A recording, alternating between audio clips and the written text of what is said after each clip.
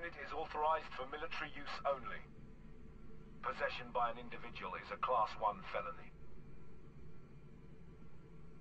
Welcome to the Hammond Pilot Certification Simulator. Warning, unregistered user detected.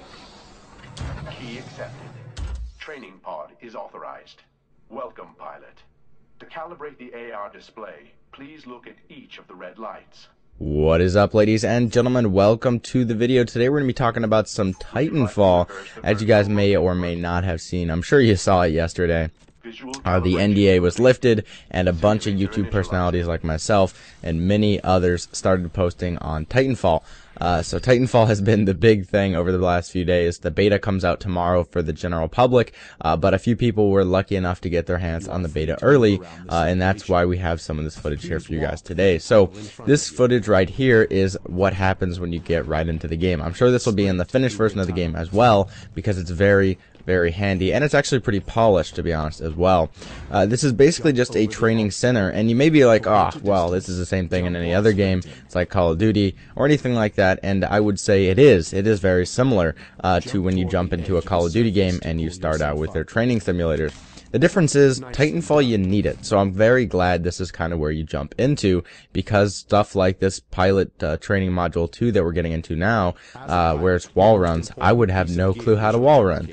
So spending a few minutes and something like this is really handy, and at the end of this, there's a little Titan fight that is really actually pretty cool, where it's just you, and then you fight against Titans and see how long you can survive, which we will also release later today in another video. So it's going to be a double whammy today. You guys will see both of those, and you can see, look at that, failing to wall run. It is a little bit weird for as far as mechanics go to get used to right away. Once you start playing for a little bit, I will say wall running and things like that become pretty easy. As you can see, even there, getting a pretty good combination of wall runs is not too hard to do. And it is just a little weird to get used to, like I said. Pretty much all the mechanics are like that in the game. But once you start playing a little bit, certain combinations start to work out really well. So, for instance, you can't really see that too much in this, but you will later on.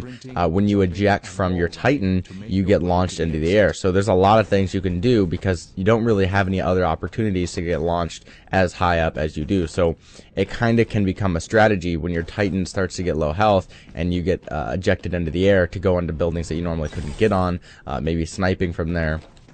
And you really get some really unique experiences in this game that you just don't get anywhere else. Riding on the back of people's Titans, stuff like that you just normally can't do. Like in Call of Duty, there is no tall object with legs that you can jump on and run around with. So one of the features right here you can see is this double jump feature. And double jumping becomes a very key part of the game. Every character gets it. It's not a special pack, although you can better your double jump ability by ways of different, like, perks would be kind of a way to put it, but kind of your pilot's class can have different abilities. And one of them is increasing your double jump. So you can see kind of here, utilizing all of those, that kind of ability where you can make things better for double jump and wall run longer. That's an ability that comes in handy as well. And definitely something that when doing loadout guides, which I'm sure we will do later on, could become handy.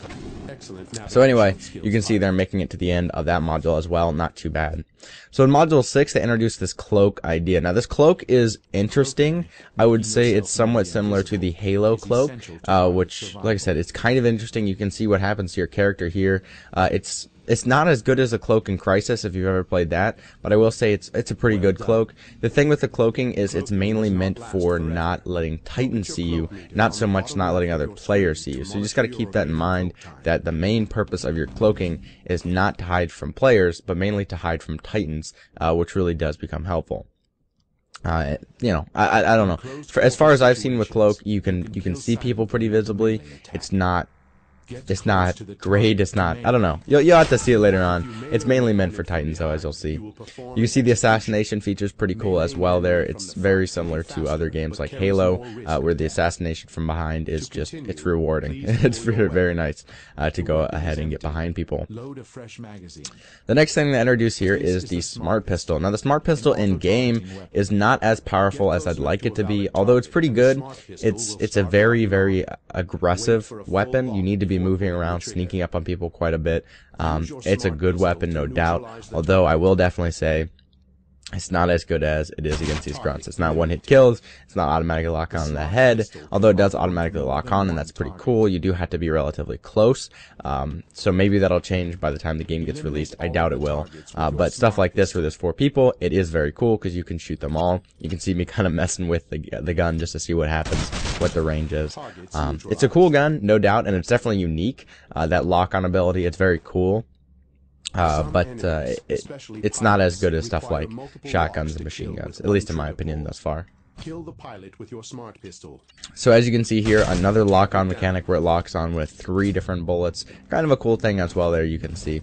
Overall, though, like I said, not my favorite weapon. Moving on to Module 8, we have a firing range. The firing range is a pretty good little example of other guns, like this carbine right here, this R101C carbine. This is a pretty good gun, definitely one that I like a lot more than the pistol, and you can see aiming down the sights. Stuff is really easy to kill, right? These drones that you'll see in-game as well are very easy to kill. I will say the drones are very balanced right now from what I've seen. I don't want to go into too much of a review of the game, which we will show you in gameplay, but the way things feel is pretty good. One thing that's extremely weird that you guys are about to see is the grenades. They are extremely weird. You want them to kind of be treated like every other game where they kind of have a curve to them. So when you throw a grenade, it's kind of like an arc where they go up and they come down. Whereas with this game, they go like straight. It's odd, and you can see me missing a lot because you gotta aim straight into the places. It goes where you throw it. And it's really apparent when you play the game. It goes straight, like wherever you throw the grenade is where it's going to go. Whereas with other games like Call of Duty, you got to kind of aim a little above because gravity's going to pull the grenade down. So that's really it for the training sessions, guys. You can see the start of the battle here that happens, which we will get into later on in another video for you guys coming out today. This is going to introduce some Titans and things like that, which I don't want to do all in one video because it's about 20 minutes of footage. So stay tuned later today, probably in a few hours. I will have a video. This is just the training simulator for Titans, and it's actually pretty cool because it's kind of like Last Titan Standing, and it's you versus however many Titans you can handle until you die. So it's pretty cool. Although in the beginning here you can see it's just against other characters, which are pretty easy to deal with. Also, you can see right here trying to use the Titan weapon because I had no clue what I was doing. Although this Sidewinder is meant for Titans, it works relatively well against the grunts too. You can kind of see the grunt balance that's happening right here. I was just standing in the middle of the hallway. The grunts aren't too big of a deal to deal with. They're nothing heavy, nothing that does a lot of damage. You can actually walk up to grunts and melee them with one kick in the face, and they die. And you could probably take 4 or 5 grunts on at a time by just kicking them one at a time each and taking shots from them. So do keep that in mind as well. I wanted to throw that in there. Grunts are not overpowered. A lot of people were complaining about, you know, maybe grunts will be too good or not good enough, and they could really sway the way the battle works. And honestly, they did a great job with grunts. It makes the game feel like it's going quickly without having too many issues with there being nobody in the game, just 6 players on each side. The grunts really make it feel like there's 100 people on each side in a huge battle. So anyway, guys, that's all I have for you today. Stay tuned. In a few hours we will have a video explaining that guy that just dropped and some cool stuff along those lines. So thanks for watching, guys. If you did enjoy and you found it helpful, please leave a thumbs up and a favorite, and I will catch you guys in the next